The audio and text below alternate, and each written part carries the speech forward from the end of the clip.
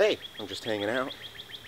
Got some new videos for you on pan and zoom slideshows. It was a request from a viewer. Could do it in something like Kdenlive, but I decided to go with Blender. Gives you a few more options.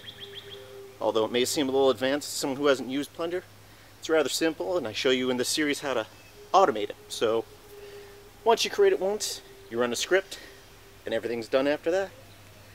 So, check out the links in the description for the playlist. And as always, have a great day.